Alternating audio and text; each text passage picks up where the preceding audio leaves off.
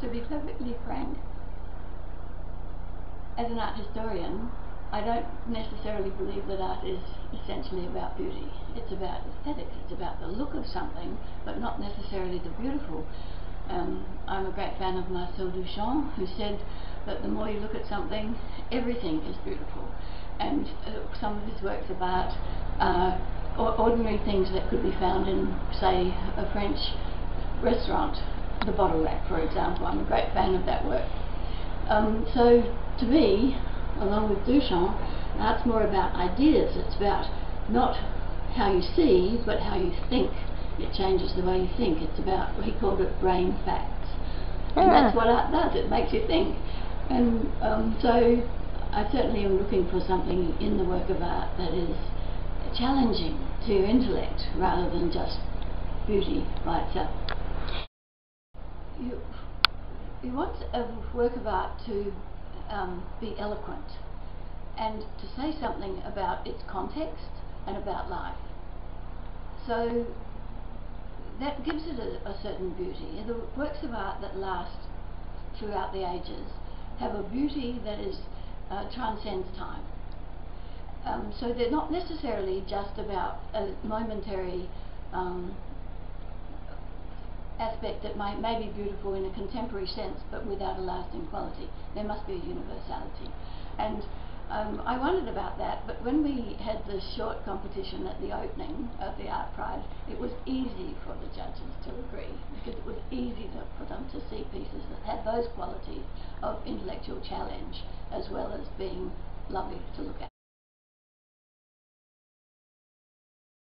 The new media are enormously enriching.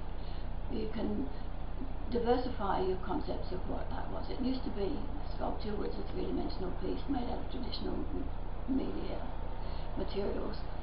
Paintings with oil painting on a canvas with a border that separated it away from the world. But now everything in the world can be art, and everyone accepts that, and I think that's really exciting. I do think about social media and continual looking at images. This brings about a change in how we view art, because back in the 14th century, 15th century, a work of art was something that or indeed, if you were a peasant in the fields, you would never see a work of art. You would never see a visual image at all, unless you went to the church.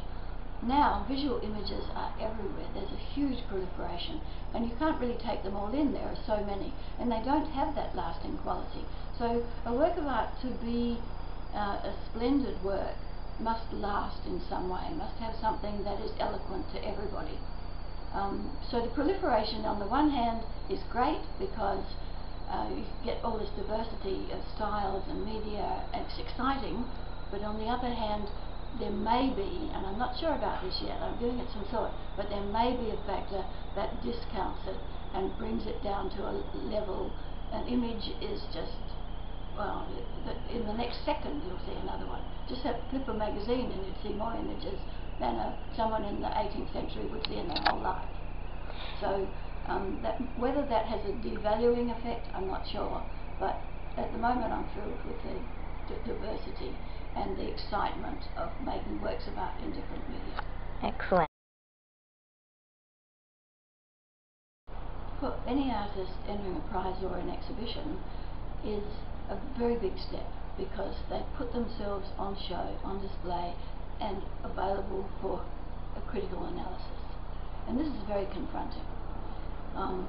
Rudolf Wittkover wrote a book called Born Under Saturn, exploring whether artists have different characteristics from other people who are not artists. And maybe this is one of them, because most people who are not artists don't put themselves at risk of critical analysis in the same kind of way. For assessment, for judging, if you like. And so an art prize is all about judging, and you have to be pretty courageous to do that, I think. So having made the decision to do it, then there's a huge amount of work, and of course it's competitive. You're up against other people whose work is vastly different, and somehow there has to be an assessment of which one is the best. It's very, very difficult, I think.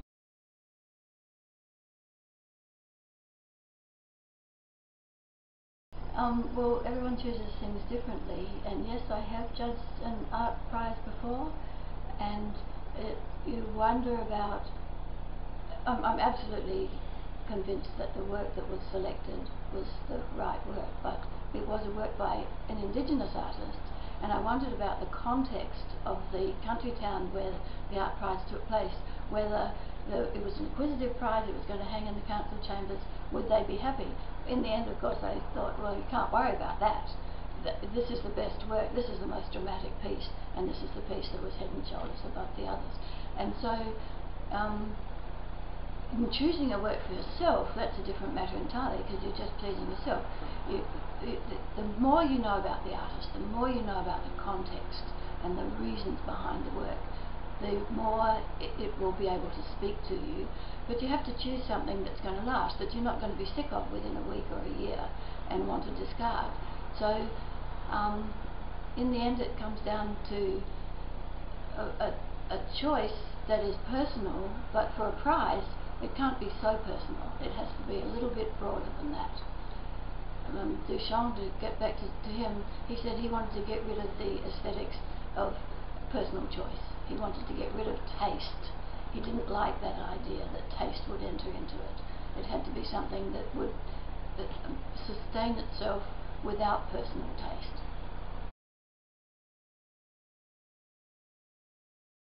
It is hard, but I do have one, and it's a Burmese gnat, and a gnat is a spirit. The Burmese are animists, so they believe the spirits live in the trees, the spirits live in the natural world, and their spirits are female deities sometimes holding a conch shell. And I have one that is carved wood that I found just near the Royal Palace in Mandalay. There was a gallery out the back, and I'd seen them in the palace. When I saw this one in the gallery, I said to the gallery owner, surely that's not for sale? And he said, yes, it is. I was astonished. I didn't think they would sell it. So I said, oh, how much do you want? And he told me the price. And so I said, I would love to buy that, and I bought it. I look at it every day.